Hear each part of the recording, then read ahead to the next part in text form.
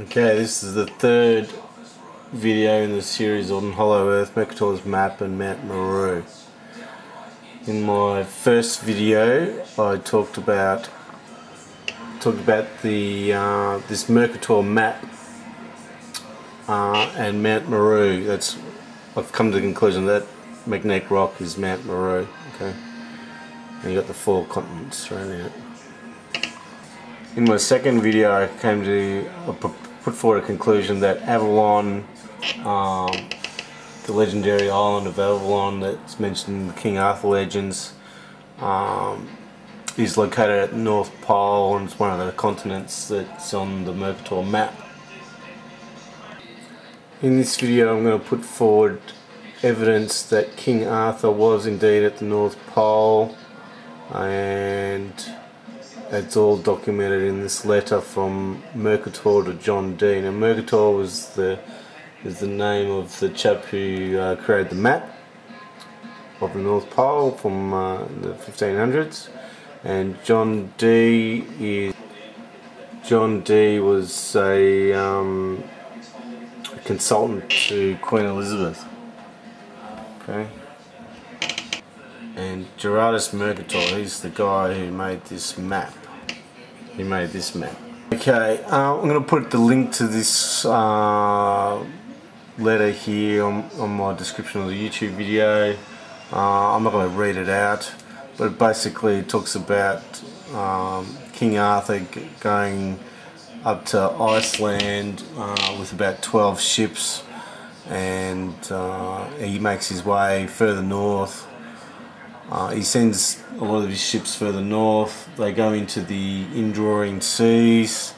Some of them get slammed on the rocks, and some of them make it back and tell them not to proceed any further. But he decides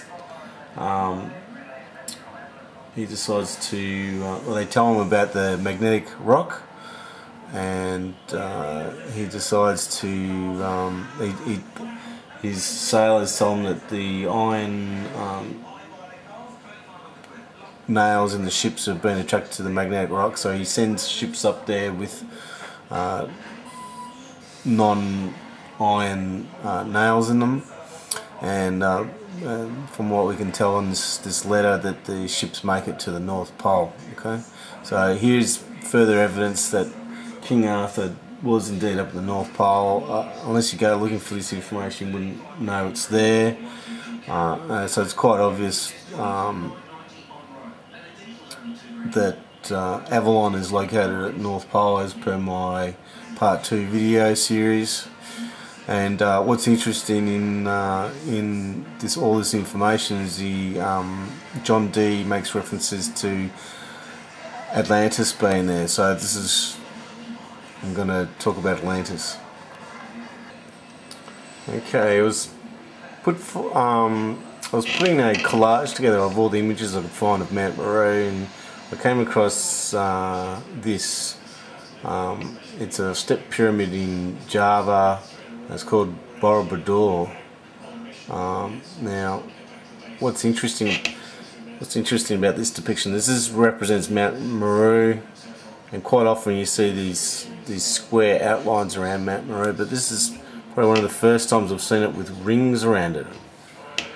And when I saw this, I was wondering whether this could possibly be Atlantis as well.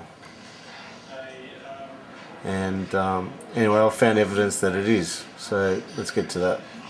Now, here's a typical image depiction of what Atlantis apparently looks like. Okay, I'm always bombarded with this sort of image, and I thought, I've been thinking, well, what if this image isn't 100% right? What if there was a mountain in the middle?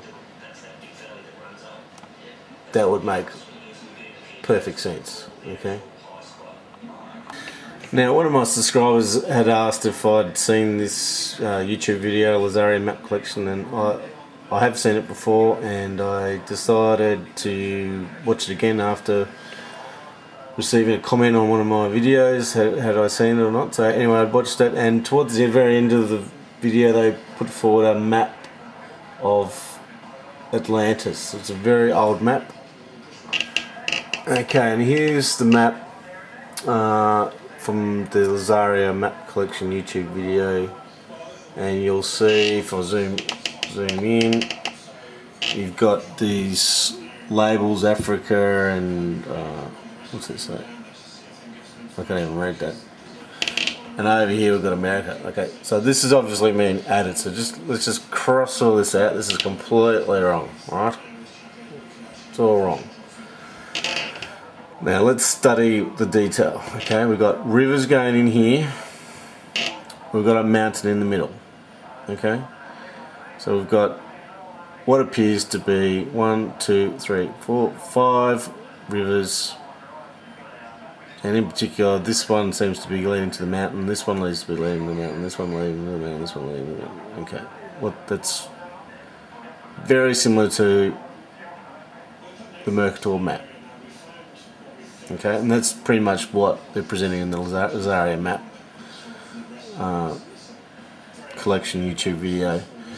And what he's also telling us in that video, this is the Hudson Bay in Canada, alright? So this image here, this could be placed at numerous places. I can understand why they've come up with these labels, because there's a couple of similar places on the planet that look similar to this, but once you tie this in with that, you can place this all at the North Pole. Okay? Hudson Bay, Canada, North Pole. Simple as that. This mountain here is Mt Meru, a magnetic rock that the whirlpool goes around in. Plain and simple. It's so obvious. It's just unbelievable.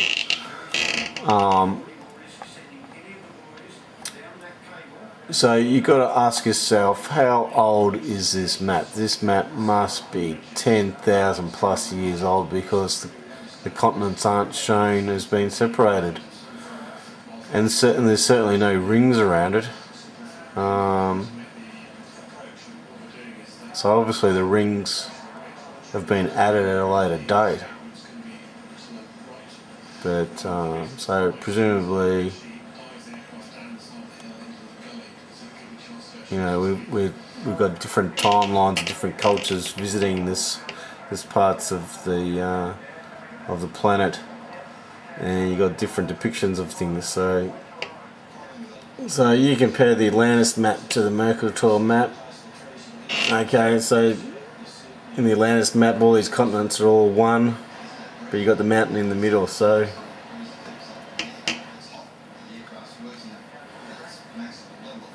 yeah. Obviously it's not identical, but the similarities are all there. And then you've got, over here you've got the Hudson Bay, and it's very well documented in that Lazaria Map Collection video. And you've got these islands over here, so presumably that was joined at one point.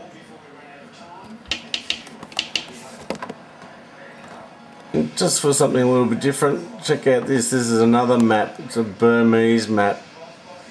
I'll zoom in as close as I can.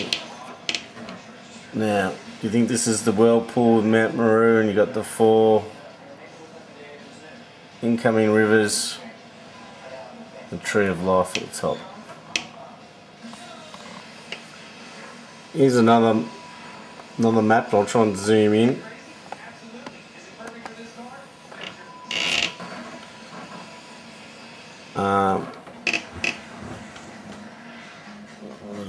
Yeah, so we've got mountain ranges here.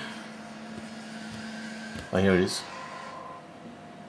This is your Mt Meru, and you've got these incoming rivers here.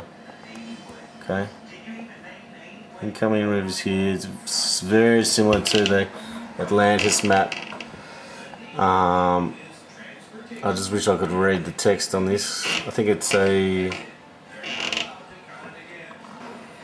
Notice you got the tree of life up here, and I'm not really sure what this is, but not very interesting map. You got all these world cultures with these maps. I'd love to know what this is.